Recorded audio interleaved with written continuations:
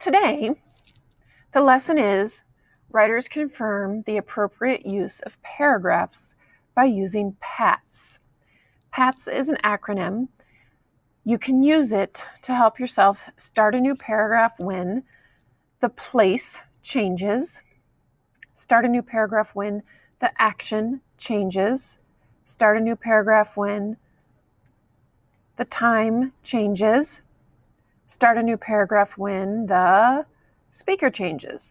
And so what I'm going to do is give you an example of how I apply P.A.T.S to my example narrative. And so as I think about this, I have to be paying attention to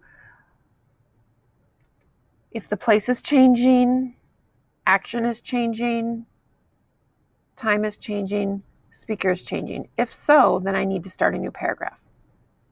Buzz, buzz, buzz. Is it really time to get up? So the action has changed us there. It went from onomatopoeia to my inner thinking. And so I'm going to press enter and start a new paragraph. Is it really time to get up? I groaned. I just fell asleep. It can't be 4:55 a.m. While I snuggled deeper into my blankets, I attempted to convince myself to roll out of bed.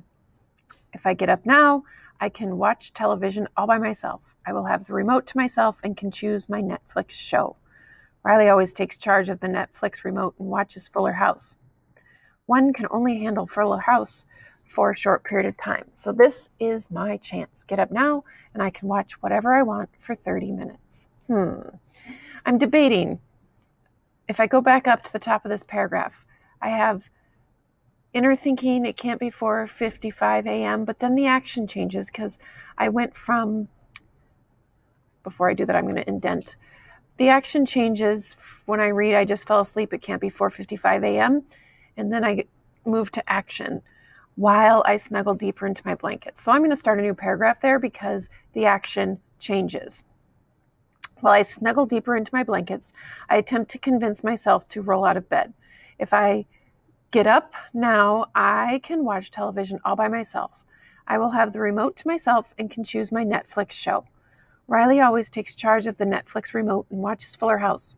One can only handle Fuller House for a short period of time. So this is my chance. Get up now and I can watch whatever I want for 30 minutes. Buzz, buzz, buzz, buzz, buzz, buzz. My hand fumbles across the nightstand in order to locate my alarm. Stop buzzing. You are going to wake up the whole house. Where are you? Alarm, where are you? My hand fumbles across the nightstand in order to locate the alarm. That's action. But then I change to inner thinking. So I'm going to start a new paragraph there, and I'm going to make sure it's indented. Stop buzzing. You are going to wake up the whole house. Where are you? Alarm. Where are you?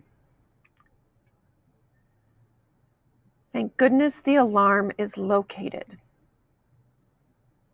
I feel like that needs to be part of this paragraph. Alarm, where are you? Thank goodness the alarm is located. I obsessively pound on my Fitbit until the alarm goes off. That's action. I went from inner thinking to action, so I'm going to start a new paragraph. I obsessively pound on my Fitbit until the alarm turns off. Get up, I whisper to myself. Once again, it went from action to speaking. The action changed, so I'm going to start a new paragraph. Get up, I whisper to myself. I begin to throw back the blankets, and I realize the crisp morning air is too cold. I cover myself back up and burrow into my blankets. Get up, I whisper to myself. So I was speaking, and now the action changes because I'm throwing back the blankets. So I'm going to start a new paragraph. I begin to throw back the blankets, and I realize the crisp morning air is too cold. I cover myself back up and burrow into my blankets. So what I have been doing as I read this is reading and thinking about paragraphs. Writers confirm the appropriate use of paragraphs by using P.A.T.S. Start a new paragraph when the place changes. Start a new paragraph when the action changes. Start a new paragraph when the time changes. Start a new paragraph when the speaker changes. So now it's your turn to work through your paper and confirm that you have used paragraphs appropriately. You can get started.